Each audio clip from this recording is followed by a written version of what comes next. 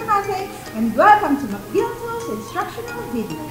Last time, I briefly presented our McGILL Hydraulic Crimping Tools from the smallest model, which can crimp from 0.5 mm squared to 10 mm squared, to the biggest model, which can crimp up to 630 mm squared terminal logs. Today, I am with Engineer Jerome to show us how safely and properly use our hydraulic crimping tools. Hello everyone! And let's start with MGYQH model. This tool can crimp from 10 mm squared to 150 mm squared terminal logs. Sir Jerome, please show us how good that model is. Okay, so this is our MGY150 hydraulic crimping tool. Let us begin with the parts.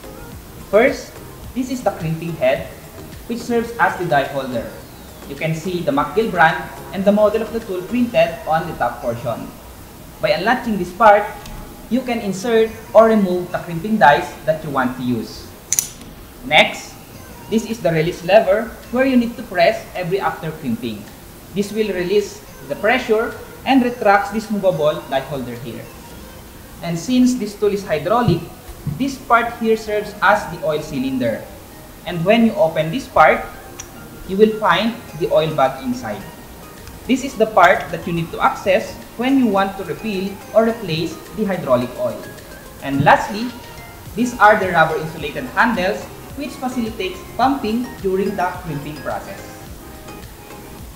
Now, let us begin the demonstration. We have prepared here a 2/0 crimp plug and a 2/0 size wire. We will select the appropriate crimp die from this set of dies which comes as a standard with the tool. Now, to insert these crimp dies on the slot, we just need to slide them in. Okay, make sure that these crimp dies are secured in place and that this crimp head is properly latched. Now, our tool is ready for crimping. Let us insert the strip part of the wire onto the barrel of the crimping lug and place them in between the crimping dies.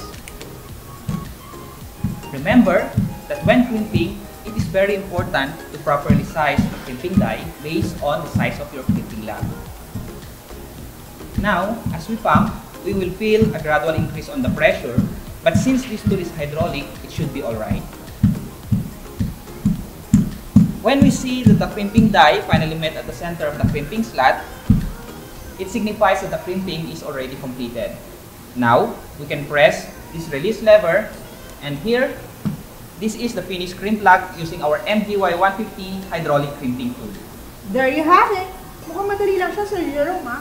Kahit ako, kaya-kaya kong gawin to. Of course, Ma'am Jelly, dahil itong ating MGY150 hydraulic crimping tool, it only weighs around 3 kilograms. Oh, ang gaan lang pala niya, no? And now, let's move on to our next model, which is MGH 400 Auto. This model can crimp from 15 mm squared to 400 mm squared terminal logs. Okay, Sir Jerome, please do the honor. Alright, so this is our MGH 400 Auto hydraulic crimping tool. Again, let's first share the parts. This is the C-pipe head, which can be rotated 360 degrees. In here, you will find two buttons which controls the lock on the die holders.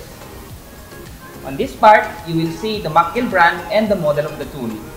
This is the release lever, the oil cylinder, the rubber insulated handles, and the lever lock which holds this movable lever when not in use.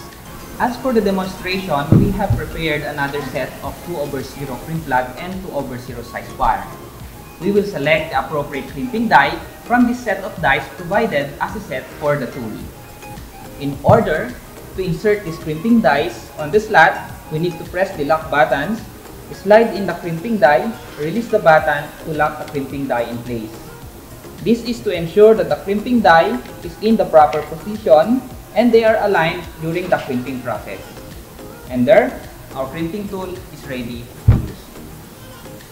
Let us now insert the crimping lug with the wire in between the crimping dies. Release this lever lock and start pumping. One of the good things about this crimping tool is that when the force required to crimp the lug is met or fulfilled, it automatically releases and retracts the movable die holder.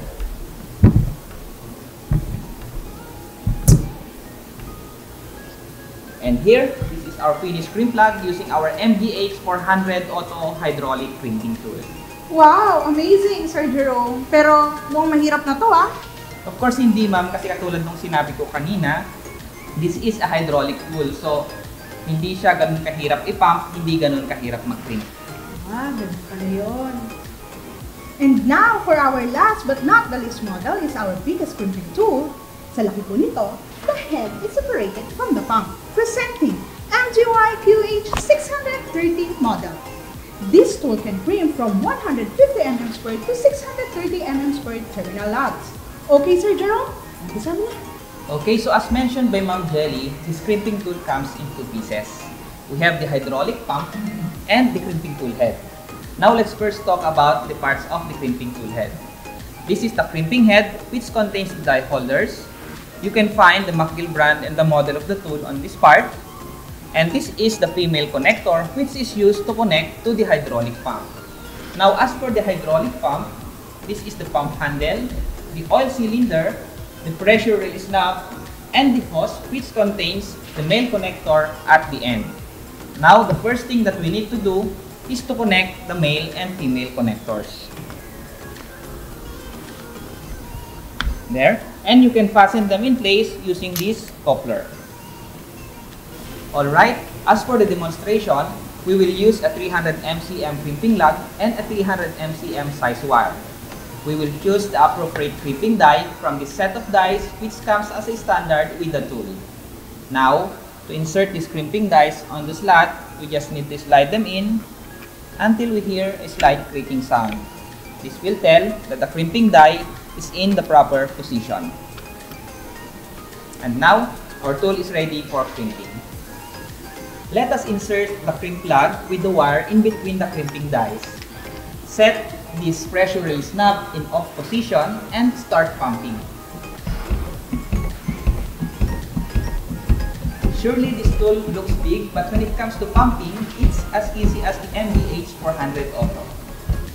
Now, when you see that the crimping die has finally met at the center of the crimping slot, you can stop pumping and rotate this release knob in on direction.